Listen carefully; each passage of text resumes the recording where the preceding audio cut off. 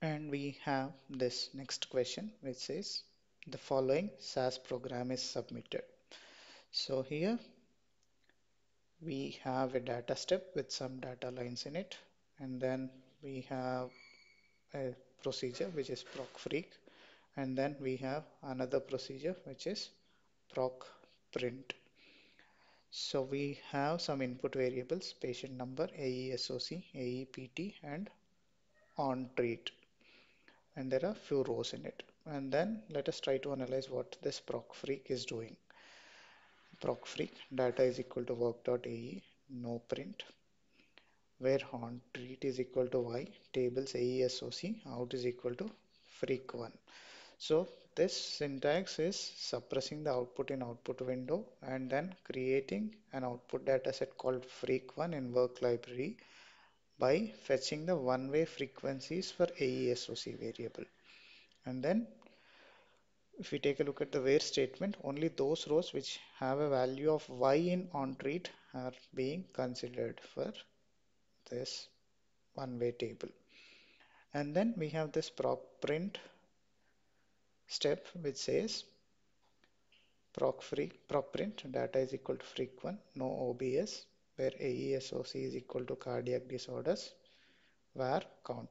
So out of the data set produced from procfreak, we are printing the row which has AESOC is equal to cardiac disorders and printing the value from count variable in that data set. So let us take a look at the actual question. It says what result is displayed for the variable count when we execute this complete program. So in order to answer this question, we need to take the bottom up approach. So we need to see what is being happening in the last step and then see the dependency of it in the prior step and then take a look at the actual data. So here we are printing the value from count variable for cardiac disorders in AESOC. So out of multiple rows from procfreak, we are only subsetting the row which has the value of cardiac disorders in AESOC. And then if we take a look at the procfreak procedure, it is doing a one-way tabulation for AESOC. By default, procfreak counts the number of records with a value in the specified variable and reports that number of observations in a variable called count. So here we are interested in cardiac disorders only. So then in this table statement AESOC, we need to check how many number of rows would be reported in freak1 in first place. So let us see how many number of rows are there in input dataset with AESOC is equal to cardiac disorders.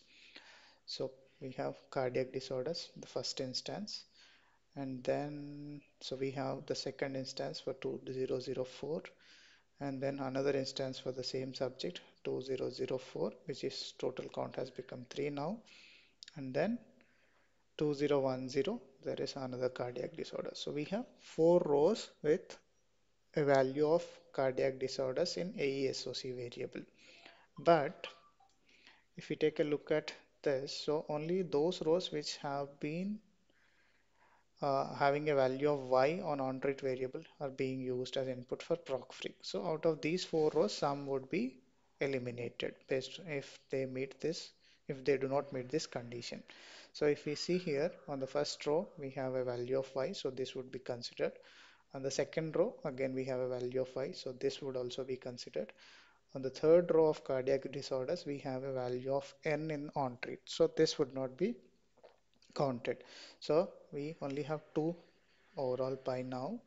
And then on the fourth instance of cardiac disorders, we have a value of y. Out of the 4 cardiac disorders, only 3 has a value of y in onTreat. So effectively, the output data set from procfreak would only have a value of 3 on cardiac disorders row. So the expected answer is 3, and then let's see if this is actually the case.